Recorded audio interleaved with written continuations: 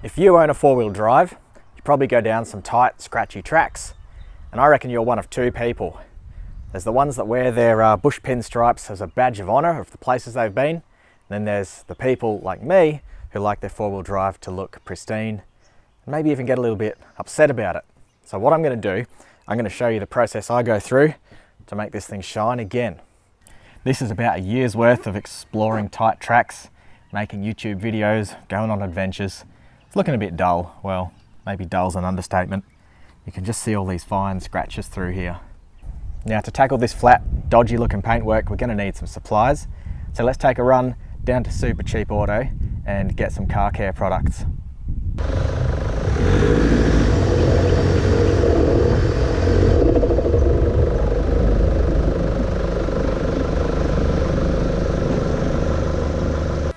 This is the trickiest bit about car care, is all those wares behind me. There's a lot to choose from, so I'll walk you through what I'm going to choose and we'll go from there. Wasn't exactly what I was after. I was looking for the clay cloth, but this is a clay bar substitute product. I'm going to give that a go. Stood here for a while deciding what ones I wanted. I've ended up going with Maguire's. It gets a pretty good reputation and kept them all the same. We've got the wax there, final coat. There, the polish, that's going to do the majority of the scratch removal, and Scratch X. I've never used this before, but I've heard pretty good stuff about it, so we'll go back home and let's talk some more about it, hey? Step number one, we've got to give it a wash. Doesn't matter too much what sort of car wash you use, I don't reckon. As long as it's not dishwashing liquid. Dishwashing liquid contains degreasers and all sorts of nasty stuff that's not that good for wax that's on your car and other coatings.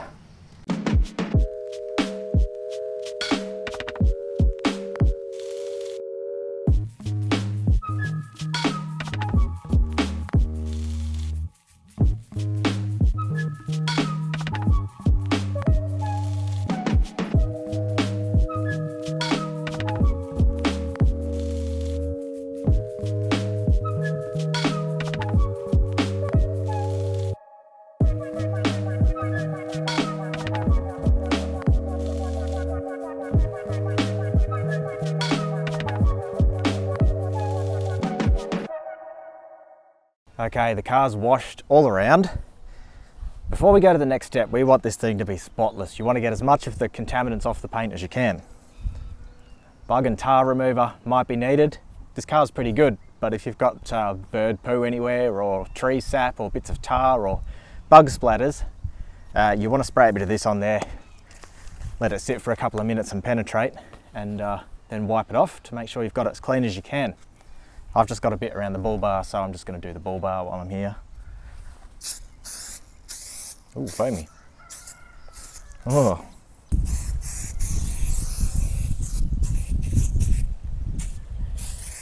I want to take you to a clay bar, a clay bar, a clay bar. You remember that song? Doesn't matter if you don't, because he didn't say clay anyway. What's a clay bar? Well, that is traditionally a clay bar. A little lump of clay. It came into use in cleaning cars through automotive spray painting, I believe. And this stuff's actually really good at removing overspray. So yeah, little moldable lump of clay. I think this one's been used once. Oh no, the new product. When I went to Super Cheap earlier, I was looking for a clay towel, but they didn't have it in stock anymore. Instead, I found this, the Mother's Speed clay. It's a new product, synthetic. It's not actually clay at all, it's more like a sponge with this textured surface. What's the advantages and disadvantages of each?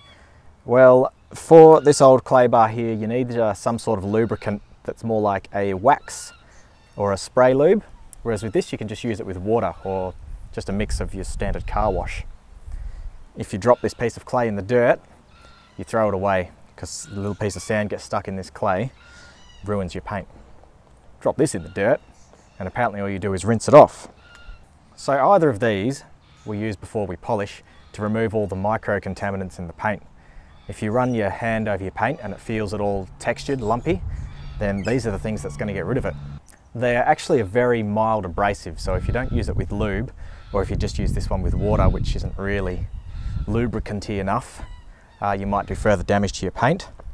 For some reason, I've clayed cars before, and the clay sort of removes the scratches.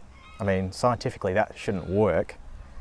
My theory behind that is that maybe all these little bush pinstripes get a lot of dirt trapped in them, which brings out the visibility of the scratch, and these clay products are removing the dirt from the scratch, making it less visible. Seeing as I've never used this one before, let's choose a panel on that car, put these side by side and see if we can tell a difference between both. Don't go using that old car wash water either, because look how filthy that is. Replace that with some new stuff, hey?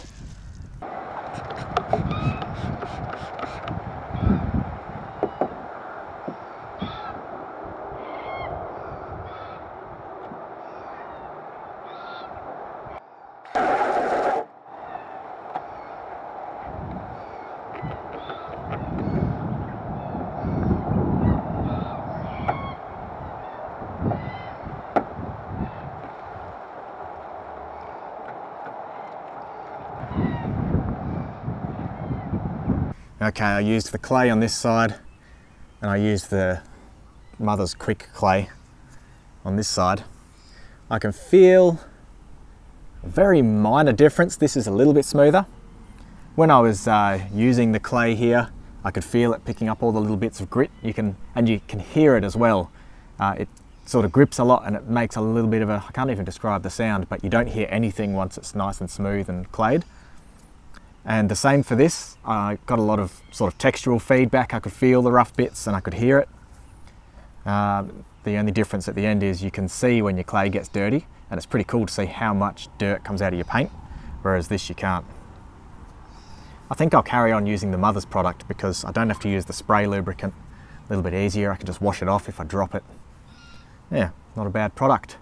So now we've got to go around and rub this back and forth until you can hear and feel that difference when your paint's going smoother.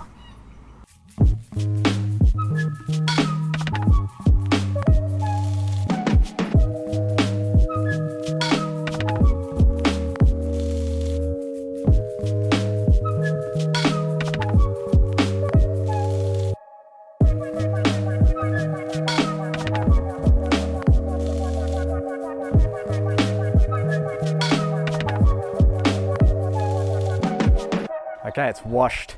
I've hit the whole thing with the Speed Clay What's-It. Now I'm going to give it a dry. Microfiber chamois, I've only just started using this. I used to just use the old leather chamois. Yeah, I like this. Give it a good dry, and then the last thing we want to do is polish in the sun. So I'll come to you again once we've moved the car into the garage.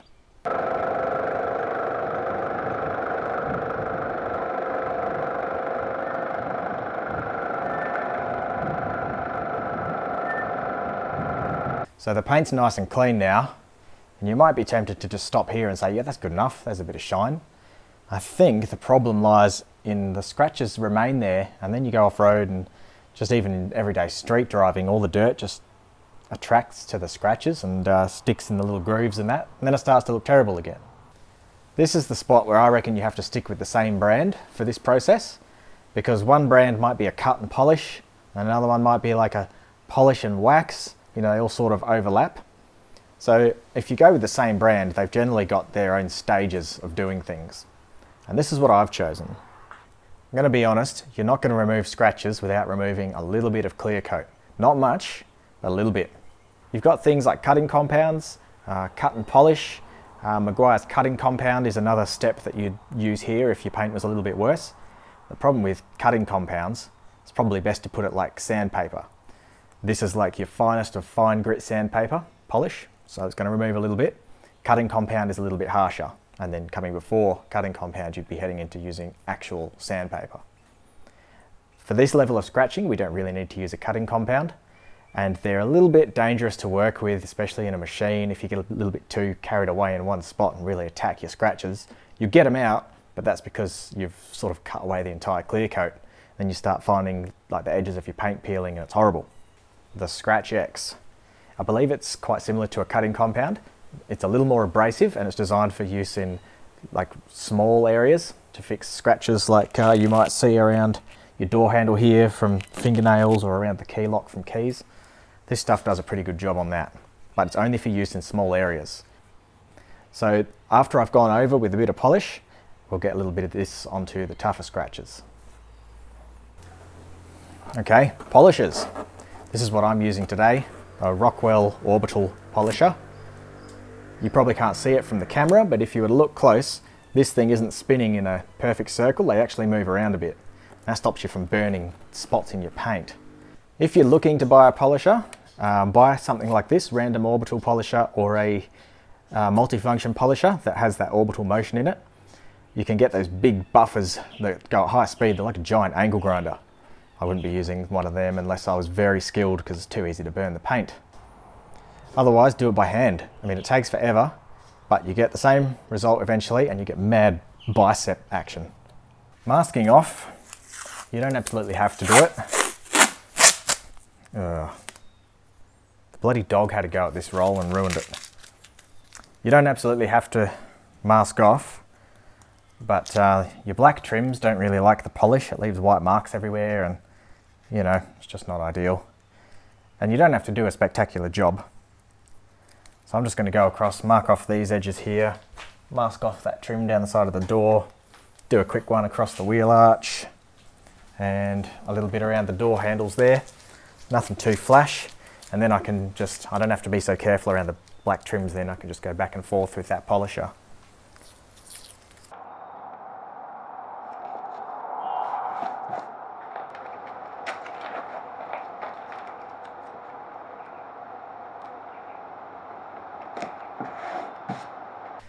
Okay, all of the black bits of trim are masked off. That took me about 15 minutes. Now it's time to put some polish on there, get the real exciting bit happening.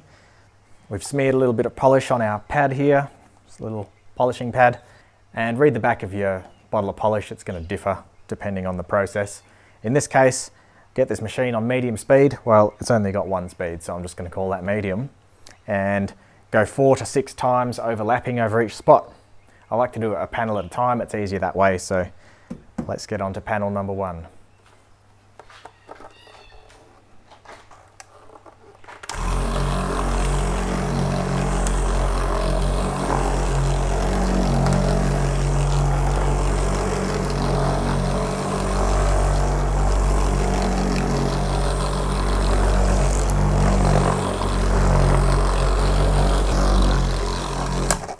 Oh! Jesus, my hands feel like they're going to fall off. Okay, now we've got to wipe that down. Standard microfiber cloth, and just wipe away all the polish.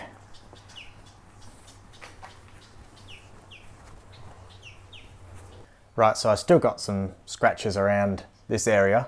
As you can see, it's a real pain to get that massive orbital buffer in.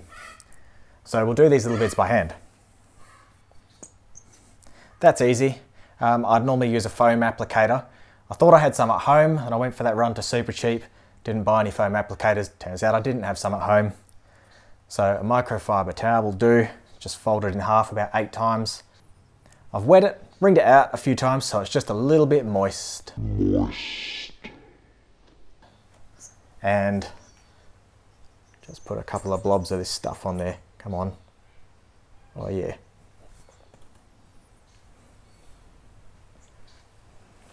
And just go at it.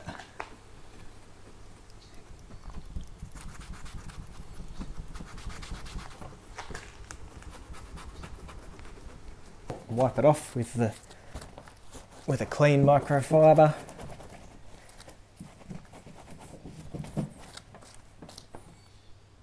Much better. We'll carry on like that all the way to the back of the car.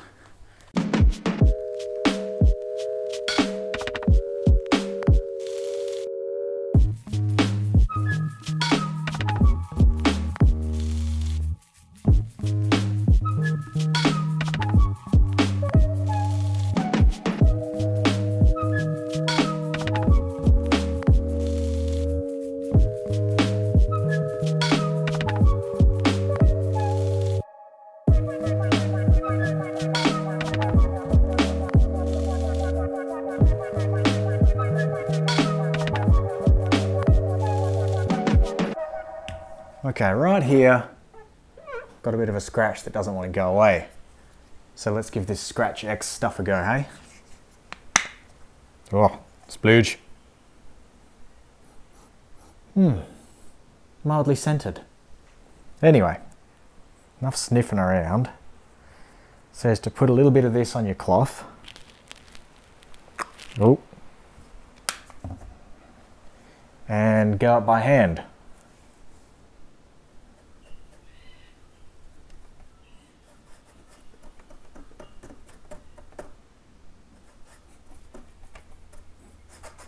Hang on a sec, I should have kept my dry cloth on hand.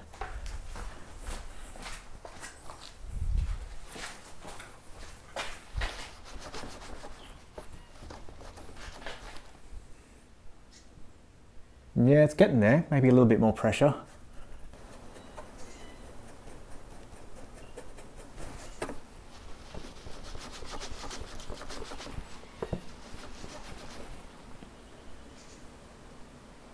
Yeah, there's the like faintest trace of it, but I'm pretty happy with that. Not bad stuff. Here's the next step we've got, wax. One thing I love about Meguiar's stuff is that it smells delicious, hey? It smells like bubblegum. It's gonna have all the ladies just crawling over one another to get to me. Well, not to get to me, to get to the car. I think they care less about me. Anyway, back to wax, getting off topic a bit here. What is it? It's kind of like makeup for your paint. This will make your scratches like pretty much disappear. The problem is, just like makeup, washes off over time.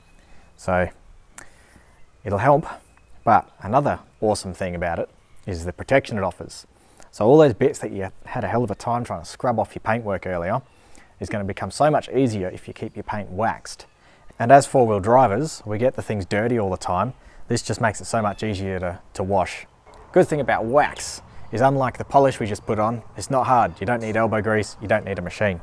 You just put a little bit of this on the sponge that it comes with and wipe it over. Leave it for 5 minutes, this one says, 3 to 5 minutes for the wax to bond with the paint. And then you go over with the microfiber towel and wipe it all off, and it looks aces, bro, aces.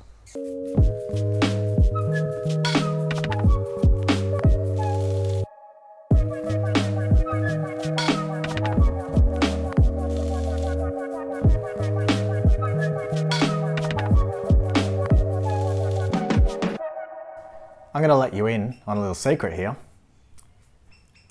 I can't sleep without a night light on. Whether that's true or not, that's not the secret. Secret is, this door I have not touched since we washed it. All it's had is a wash, didn't touch it with the clay, haven't polished it, haven't waxed it. This door is completed. Clay, polish, wax, the whole lot. From the angle that camera is, you can't probably see it. So I'll pop the camera off. From here, with my naked eye, looking along it in the light, I can absolutely see the difference. It's an incredible difference. I can't believe it's not butter. It's like a new car. It's unfathomable. How shiny is that? You'd never even know it had pinstripes on it. Right, now that that's out of the way, that is it for Intense Off-Road. I am never going off-road again. We're done with four-wheel drive videos. We're selling this, we're getting a street car because I'm right into pristine paint now. Said nobody ever. Yeah, but really, once you do this, you're not going to want to go get it scratched again. So, I've got an idea for a future video. Something that's been kicking around in my head for a while. I want to do like a DIY spray lining, try and protect the paint a little bit. No idea how that's going to go. So I'll make the video in a future episode. We'll see if we can keep it looking this way underneath. Until then, have fun basking in the glory of your fresh, shiny paintwork. Oh, you could eat off that. I'll see you on the next video.